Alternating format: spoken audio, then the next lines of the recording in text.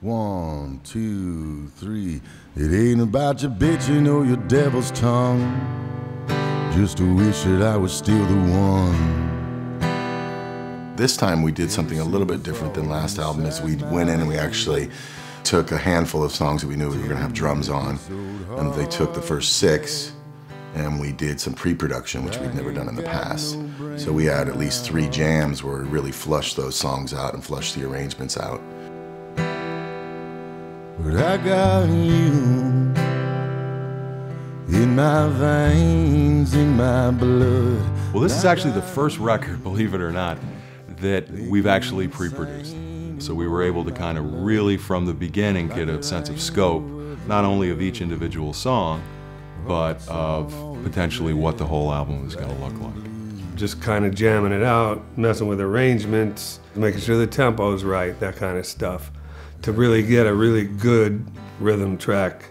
Ultimately, it's all about the vocal, and as long as that the rhythm track gives a good foundation for the vocal, and then all the other elements kind of just are there to fill the gaps, I think that's the most important, and tempo has a lot to do with that.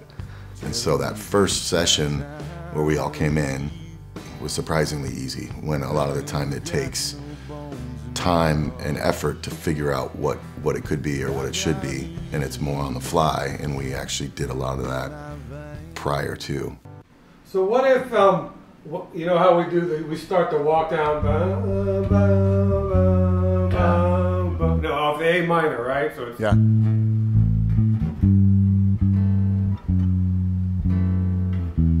What if there we kind of go through those 2 walks rocking, and then when he starts singing, maybe I go dun dun dun dun dun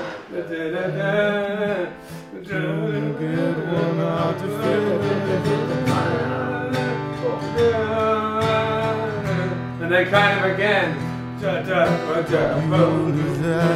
No free will, they only get one heart to fill before it's through. Keep going. I got you. And then we play through this chorus till the end. Okay. Bruce Whitkin and Ryan Dorn are co-producers and engineers. Bruce is more of the idea man, the musical side of things, and Ryan is more of the engineer, as well as produces takes. He's the one on the console listening, making sure that you're getting the right take or you're hitting the right vocal part. He's getting performances out of you. Matt has been with me since the beginning, since I moved from San Francisco and moved down to Southern California. He's been my drummer for 12 years, kind of the highs and lows of that. I mean, he's an amazing drummer. I think he's one of the best drummers, definitely I think the best drummer for me, and one of the best drummers technically and dynamically than anybody I've ever seen. I always try to keep it as simple as possible. Just break it down to the basics that support it and lift it at the same time. If you start showing off or playing little things that are just, you know, musician-y, it shows, and it's not part of the song. I kind of just try to think more from my gut and not from my head. I just listen basically, and whatever comes out, I try to just let it come out naturally. We're just so in tune with each other because we've been playing for so long. And from the onset, it's been a really amazing musical working relationship, you know. All right, girls, let's go. 1, 2, 3, 4. I don't know what time it is. All up inside. Don't belong in these modern times.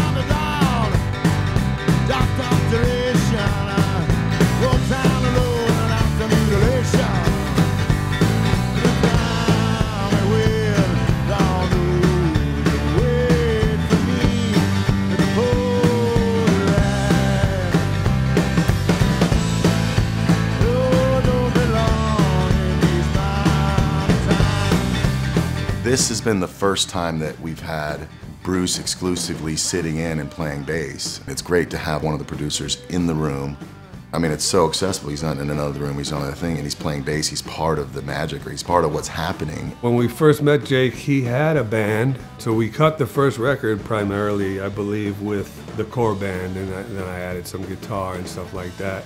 On this record, his bass player moved on, and I had played bass on a few tracks in the past, so it was just like a natural fit. To flush out arrangements, or just for me to bounce off something, say, what if we do a stop here? Or he says, well, what if we prolong that section? It just seems to move things much quicker. But ultimately, it's just, I mean, he's an amazing bass player. It's inspiring and fun to be in the room with him. When you're working with any artist, you want to make the best version of that artist's record. You never want to make your version of that artist's record. So I will always make a suggestion, but it's only a suggestion. It's never a demand. And sometimes with songwriters or any, artists, when they're so into it and so deep in, you make a little suggestion here or there, and it opens it up. Jake is a very, I guess the word is mercurial kind of guy. Sometimes he'll come in, with an idea or some kind of granular concept. Other times he'll come in with a song that's totally fleshed out, It's taken a couple of records to actually gain the trust, in essence, of the artist. Jake is very much a hands-on artist. He has strong opinions, strong beliefs. So with a personality type like that, you really have to be sensitive to, a myriad of things. You don't want to step on any toes, but yet you got to raise your hand and do what's best for the song. To me, it's all about feeling. So if the song has a good feeling, you're in good shape, and then you just don't want the listener to get bored, so you bring it down in a section or bring it up or try and do something that's not obvious, you know what I mean, or stock.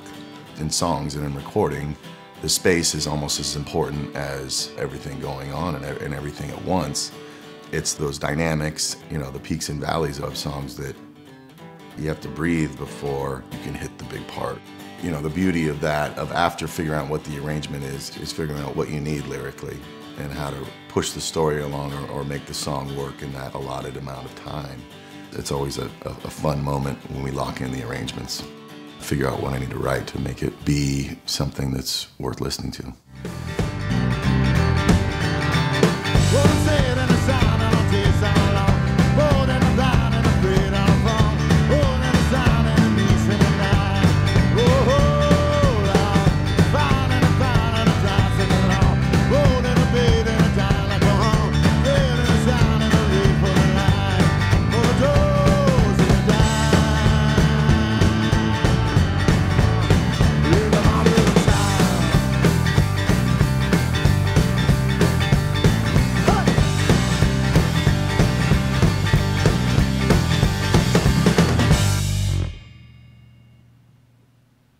Pretty good for a first little dry run, kids.